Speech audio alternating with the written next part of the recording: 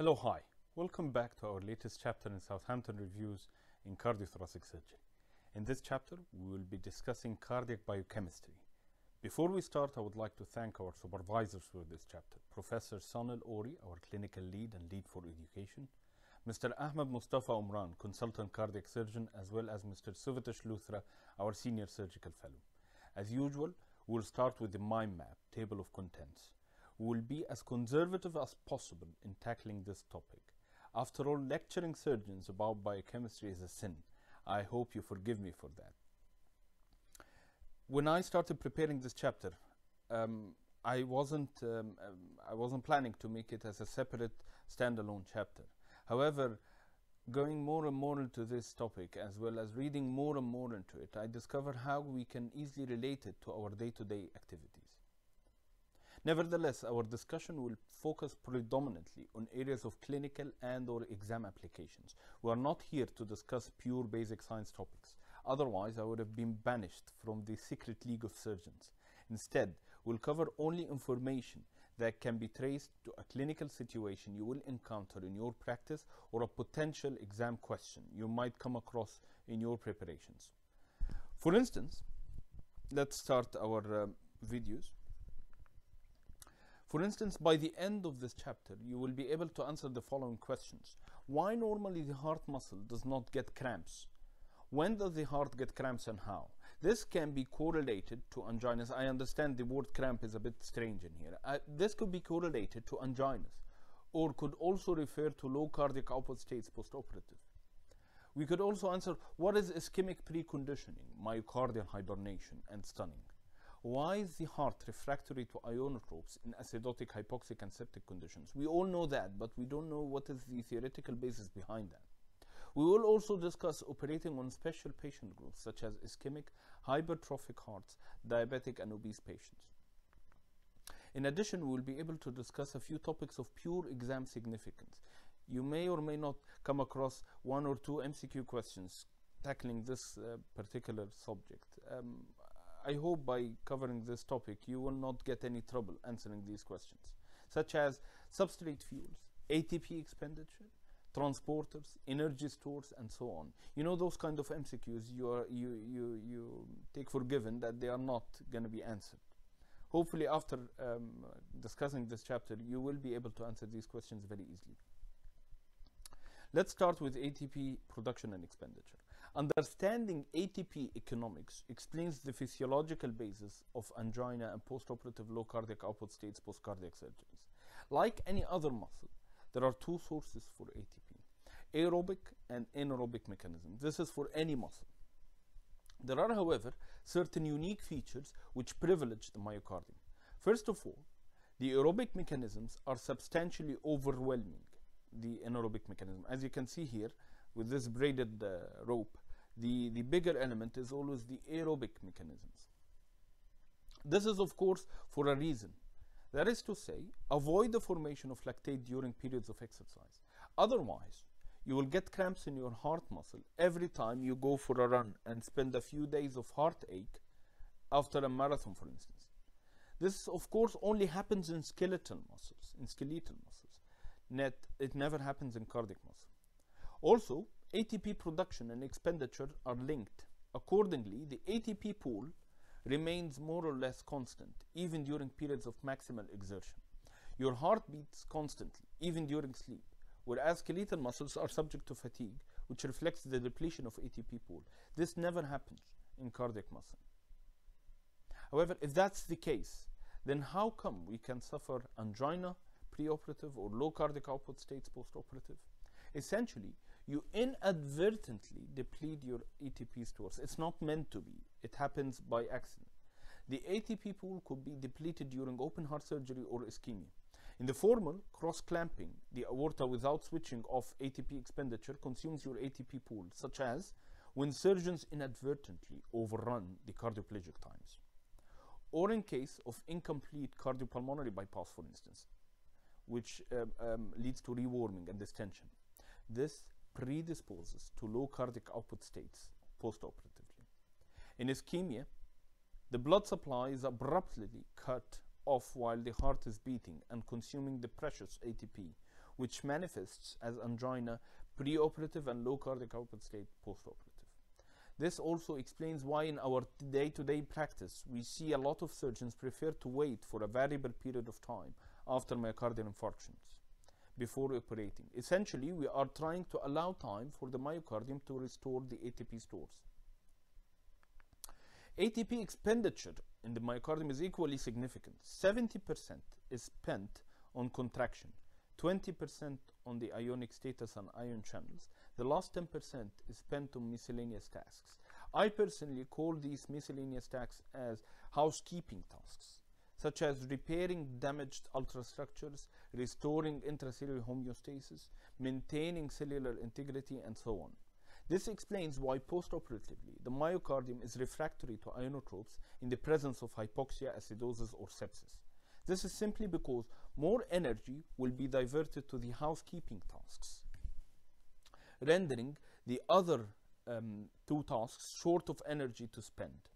In other words, you are whipping the heart with ionotropes to increase intracellular calcium, but there is no ATP free to utilize this calcium in contraction. Instead, the majority of ATP is directed to restoring intracellular homeostasis. This explains why the general rule we always say in the ICU, do not whip a tired horse.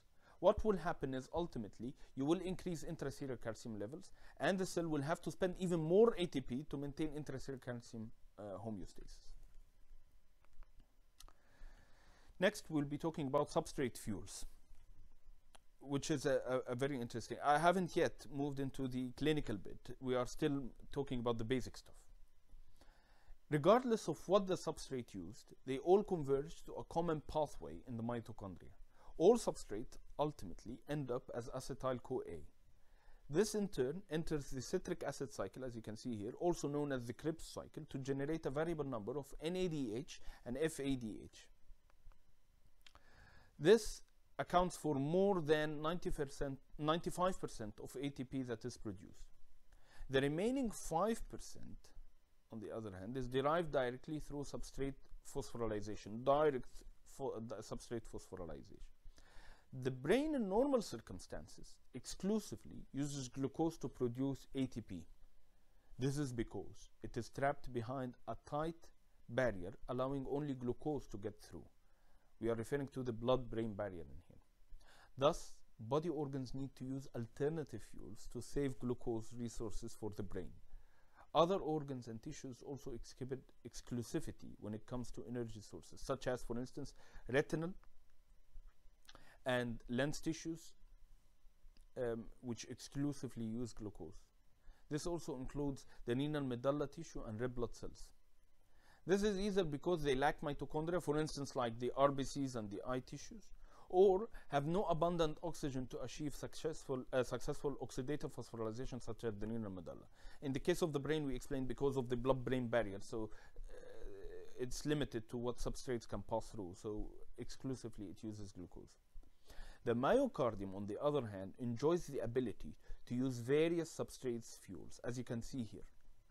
Glucose, lactate, fatty acids, ketone bodies, amino acids, they can all be used.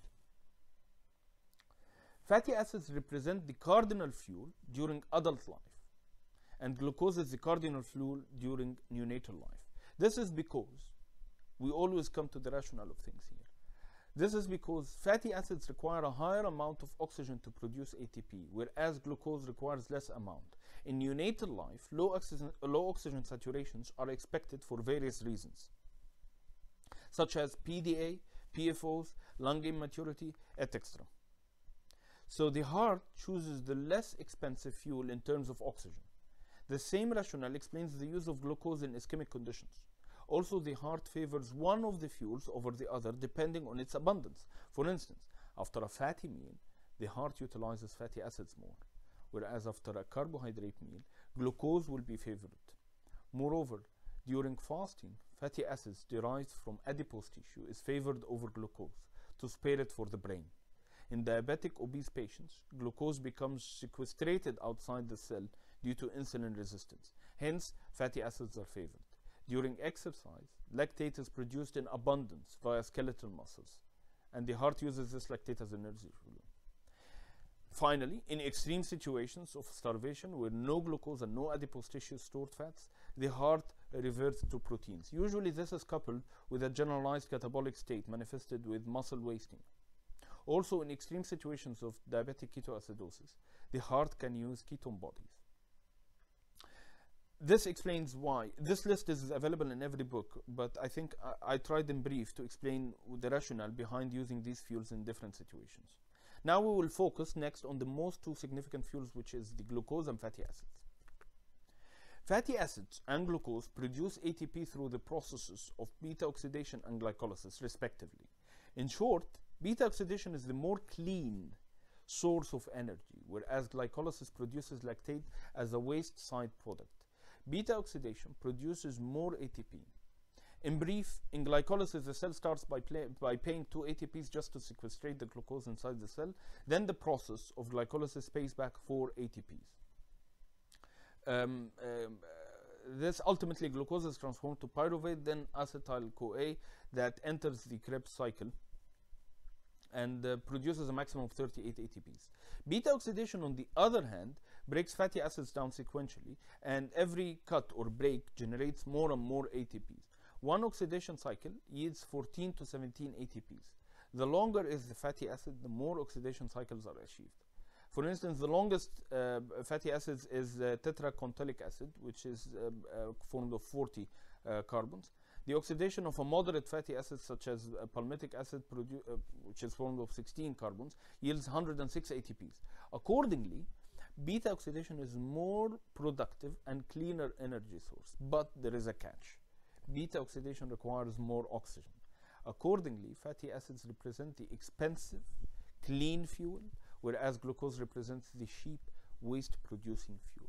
By the waste, we refer to lactate. Now, looking at the various metabolic states in aerobic and versus anaerobic conditions, this will conclude, obviously, the basic science bit, and then we can move on to the clinical bit. Beta oxidation requires more oxygen, whereas glycolysis can take place even if there is no oxygen at all. If you can see in this animation, in the abundance of oxygen, pyruvate will change to lactate in the process of fermentation. In the abundance of oxygen, beta oxidation and glycolysis will move on normally to produce ATP. Whereas in the absence of oxygen, beta oxidation will be switched off and pyruvate will be turned into lactate in the process of fermentation, producing less amount of ATP. The lactate will be used then in order to produce more ATP. The only case where myocardium shifts to pure lactate production instead of lactate consumption are during ischemic situations, in which anaerobic conditions will prevail. This will manifest as muscle cramp, between brackets angina, and fatigue postoperative, that is referred to as low cardiac output states. Angina will be due to lactate accumulation, among other mechanisms, of course. Fatigue, on the other hand, reflects the less abundant source of energy, as the heart now will have to suffice for ATP produced through glycolysis alone without the Krebs cycle or oxidative phosphorylation. Obviously, this is because both processes need oxygen. As we explained earlier, energy expenditure is coupled to ATP production. Accordingly, the heart muscle will be forced to less contraction, or in other words, less ionotropic action, low cardiac output, and this is because of the less ATP abundance. Let's have a look at this again. Let's rewind this animation again.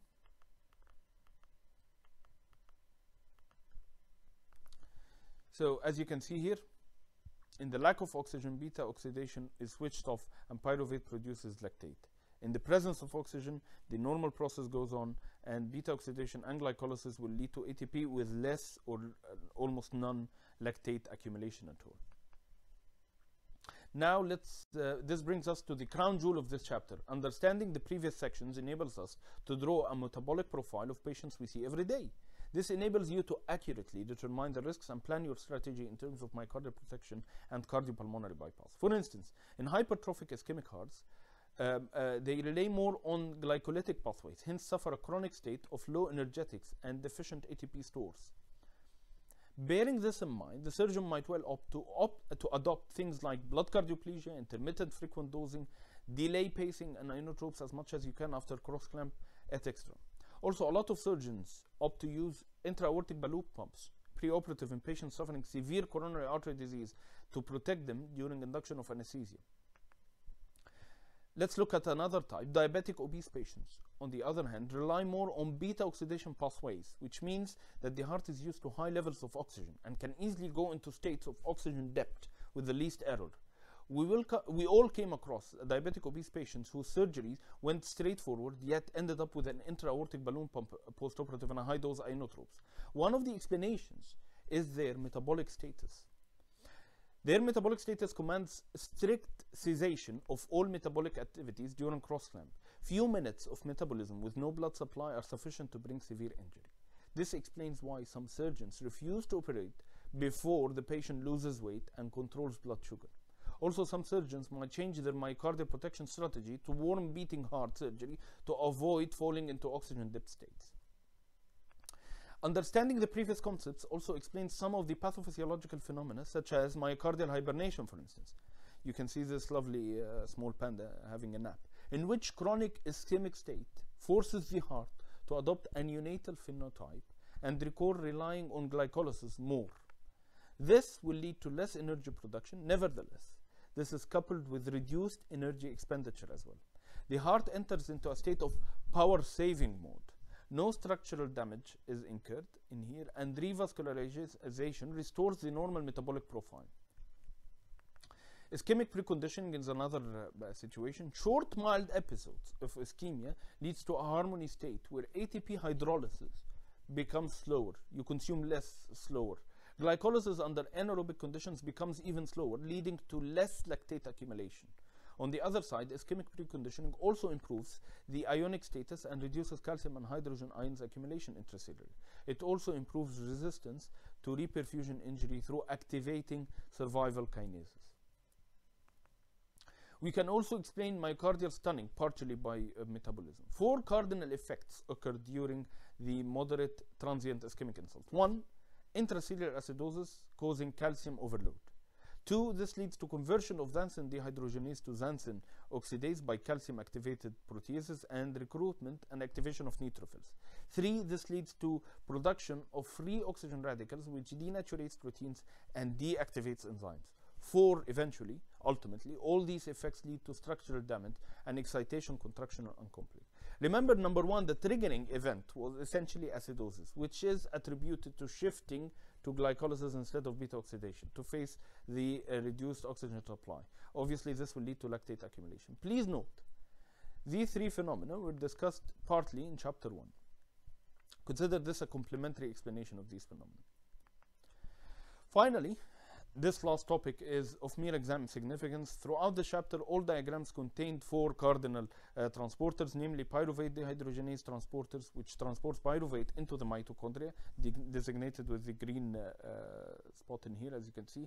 Carnitine palmitoyltransferase, also known as carnitine shuttle, the blue one next to it, which transports lactate into the myocyte. Glucose transporter 4, which transports glucose into the myocyte.